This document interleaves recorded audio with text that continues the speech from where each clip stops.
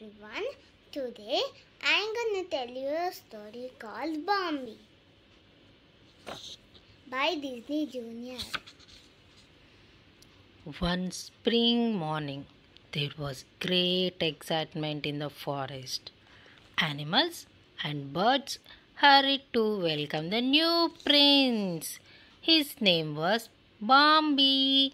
He was the son of a noble stag, the great prince of the forest. BAMBI lay fast asleep by his mother's side. When he woke up and blinked his eyes, the little spotted fawn saw happy, smiling faces all around him. "My name is Thumper," said a friendly rabbit. BAMBI smiled. It wasn't too long before BAMBI was ready to explore the forest. Mother Quill and her 9 babies passed by. "Good morning, young prince," they called. "Good morning," cried another voice above BAMBI's head. He looked up and saw a mother opossum and her 3 babies. They were hanging by their tails from a tree branch. "The forest is a wonderful place," said BAMBI to himself. One day, BAMBI and Thumper were playing happily together. Birds sang and fluttered over their heads. Thumper pointed at one and said, "That's a bird." BAMBI repeated the word bird. Then a butterfly fluttered by. BAMBI called out, "Bird." "No," giggled Thumper. "That's a butterfly." BAMBI turned to Pretty Flower and shouted, "Butterfly." Thumper laughed. "No," he cried, "that's a flower." BAMBI bent down to smell the flowers. Suddenly a small black and white head popped up from under the petals. "Flower," said BAMBI again. "That's not a flower, that's a skunk." Thumper laughed. "That's all right," the little skunk said shyly. "He can call me Flower if he wants to." The day passed happily for BAMBI. One morning, his mother took him to a new place, the meadow. The meadow was wide and open and covered with flowers. BAMBI's mother warned him that they had to be very careful. "There are no trees to hide us," she said. BAMBI ran off into the tall grass to play. Soon he found a little pond. He leaned over and looked into the water at his own reflection. Suddenly, another reflection appeared. It belonged to a female fawn, about the same age as BAMBI.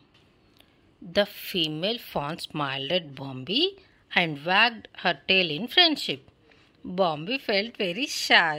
He ran back to his mother and tried to hide. "It's all right," BAMBI's mother said. "That's Farline. She just wants to be friends with you. Go and say hello." BAMBI went back to Farline. They chased each other around the meadow. Soon the 2 fawns were laughing and playing hide and seek in the tall grass. Just then a group of stags charged across the meadow, led by the great prince. He had come to warn the deer that there was danger nearby. As the deer dashed towards the trees, BAMBI couldn't find his mother. He began to panic. The next moment his father was beside him. BAMBI followed the great prince into the forest and was overjoyed to see his mother was there too. Later that day, BAMBI asked his mother what the danger had been. "Man was in the forest," she told him. Summer and autumn passed and the weather grew colder. One morning, BAMBI woke up to find the world had turned white. BAMBI's mother saw his surprise. "That's snow," she said. Winter has come. As Bombi walked out into the deep, crispy blanket of snow, his hooves sank into it. The young fawn was having great fun, making hoof friends, when he heard Thumper calling him. "That's water stiff," called Thumper. "Come on, you can slide too." Bambi rushed over to join him, but his hooves were too small to balance on the slippery surface. He fell onto his tummy with a loud thud. Thumper showed Bambi how to balance on the ice. Soon the young prince was gliding gracefully across the pond too. Winter was fun at first, but as time passed by, there was less and less food. All the animals grew hungry.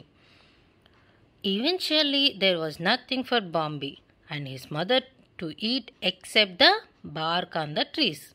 One day, when the air felt a little warmer, Bambi and his mother went to the meadow in search of food. There, they found a small patch of green grass peeping out of the snow. Bambi and his mother ate the grass hungrily. Suddenly, Bambi's mother looked up and sniffed the air. She sensed danger. "Go back into the forest," she ordered Bambi. "Quickly, run!"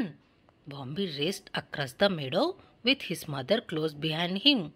There was a loud bang. "Faster, Bambi, and don't look back!" his mother shouted. As he ran, there was another loud bang.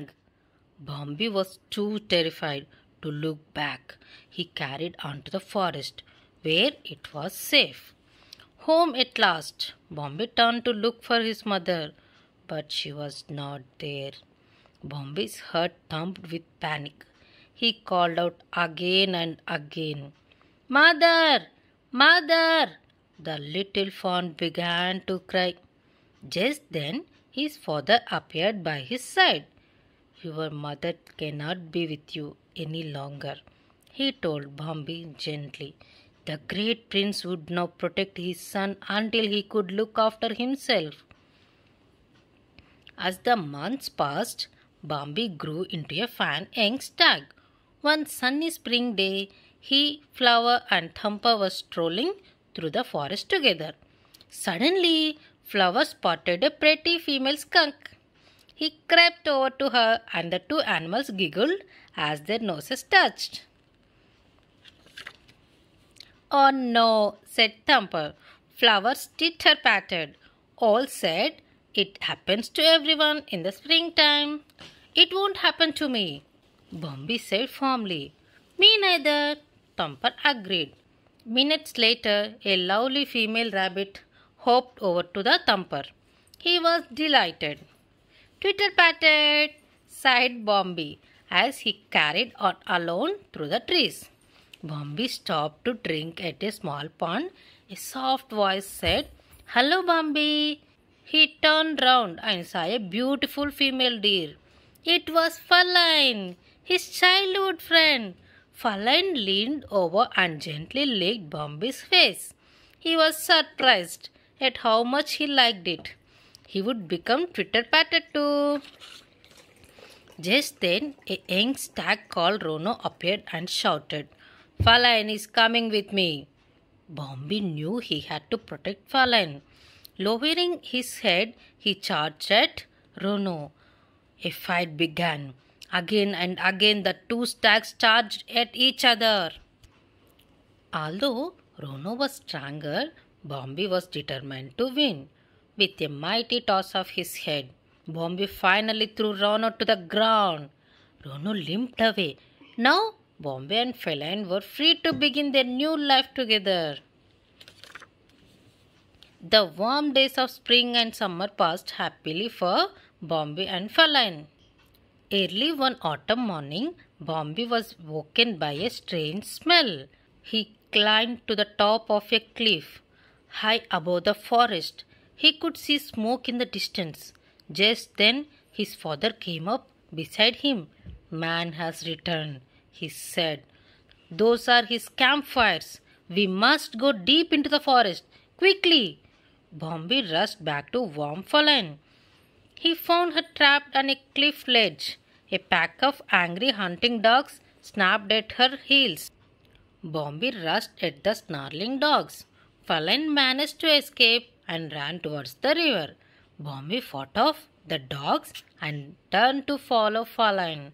Suddenly, he heard a loud bang. He felt a terrible pain in his shoulder and fell to the ground. Bombi was too weak to move, and suddenly he saw flames coming towards him. Man's campfires had set the forest on fire. Get up, Bombi! A voice cried. We must go to the lake. Follow me. Bombi opened his eyes and saw his father beside him. The young prince struggled to his feet and followed his father through the burning forest. Eventually, the stags came to a huge waterfall and jumped. Down and down they fell, crashing into the water far below.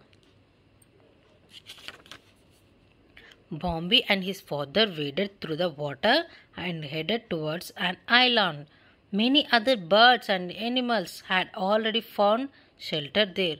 Fräulein was there too. She was overjoyed to see Bombi again and gently licked his wounded shoulder. Safe on the island, the forest creatures watched helplessly as the fire destroyed their homes. When the fire finally burned out, the animals returned to the forest. After a long, hard winter, spring arrived. New grass and flowers grew where the fire had been. The forest was beautiful once again. One warm morning, all the animals and birds came to see Fräulein and her two new fawns. Standing nearby was their proud father, Bombi, the new great prince of the forest.